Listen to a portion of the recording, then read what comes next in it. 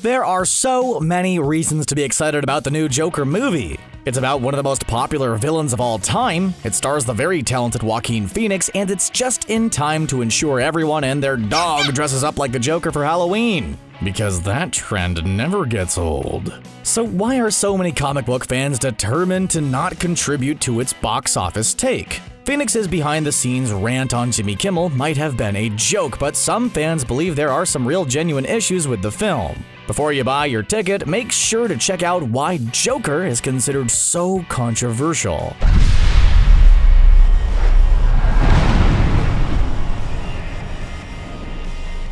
Usually in the lead up to a film's release, the cast and crew do their best to hype it up and get people excited about heading to the theater. But for some reason, a lot of Joker director Todd Phillips' comments are having the opposite effect. During an interview with Vanity Fair, he blamed woke culture for the decline of the comedy genre.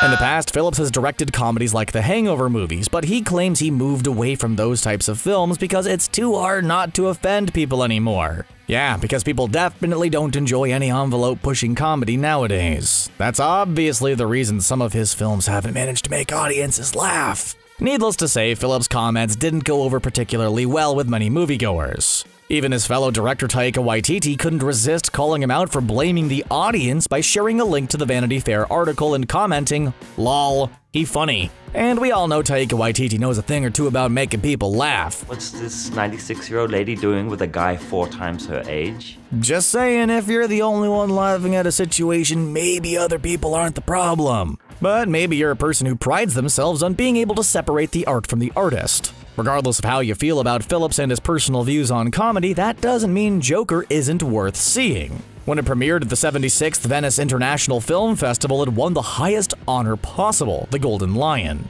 And to pretty much the surprise of absolutely no one, critics have praised Joaquin Phoenix's portrayal of Arthur Fleck and the movie in general. But there are still people who have serious issues with the film, and not because of its R rating. And this isn't just the case of a few individuals who are offended by the content of the film or the fact that way too many people view the Joker as a hero instead of a villain. Movie theaters are banning costumes and implementing additional security measures in anticipation of the movie's release. AMC Theaters, the largest movie theater chain in the entire country, has forbidden patrons from painting their faces, wearing masks, or doing anything to conceal their faces. And they're far from the only theaters to do so. Usually, movie theater security is worried about people sneaking into showings, but not this time. Police officers are being posted at theaters, and even the US military has advised service members to be on their guard. But why?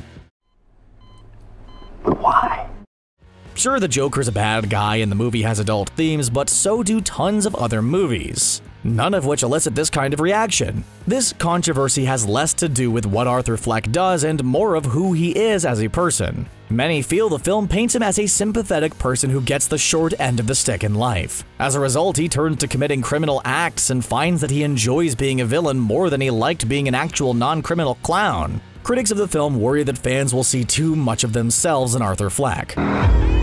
Instead of viewing him as a mentally unstable man who does terrible things, they'll see him as someone worth emulating in the real world. Of course, we all know Joker is just a movie and Arthur Fleck isn't a real person. And even if he was, he would pretty much be the furthest possible thing from a good role model. But the issue is that some small minority of fans might not see it that way and could put the average moviegoer at risk. Both director Todd Phillips and star Joaquin Phoenix have naturally spoken up in defense of the movie. Phillips says he believes people can handle the message of the film and see it as a form of artistic expression. He points out that when he saw John Wick 3, a movie starring Keanu Reeves as an assassin, there was no such controversy, even though he takes down a simply staggering amount of enemies over the course of that film. Is the criticism of Joker a double standard when audiences cheer on Keanu Reeves taking people out on horseback? Or is context important here when comparing the two films? After all, a theme in the John Wick series is that the main character is trying to retire from that life and live in peace.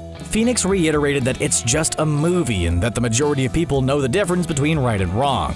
He also believes that teaching people basic morality isn't the job of movie makers. And he's definitely not wrong about that. It really comes down to whether you believe Joker is presenting a villain or glamorizing him, and there are arguments on both sides of the issue. Hey, that's what makes it a controversy. And as they say, all publicity is good publicity. And it does kind of seem like the people behind the movie are just thriving off of this kind of press. Joaquin Phoenix even went on Jimmy Kimmel Live and pretended to be stunned when the host unveiled a video of him cursing out a crew member behind the scenes of Joker. Of course, the whole thing was a hoax and was played off as a joke, but it definitely got a lot of people talking. There's no denying that the character Joker has some toxic fans out there, but that's true of pretty much every franchise in existence. How many Rick and Morty fans cringe when they hear someone scream, "I'm Pickle Rick," in real life? My beloved Dog! I'm Pickle Rick! And let's not forget the Star Wars fans who tormented actress Kelly Marie Tran because they didn't like her character. Does the fact that some fans might view Joker the wrong way mean it was irresponsible to make it? Or is something more even-keeled fans shouldn't miss out on? What do you think about all the behind-the-scenes drama concerning the Joker movie? Do you still plan on seeing it, or are you giving this flick a pass? Let us know what you think in the comment section below, and then click on that subscribe button for more videos from us here at CBR. Thanks for watching, and we'll see you next time.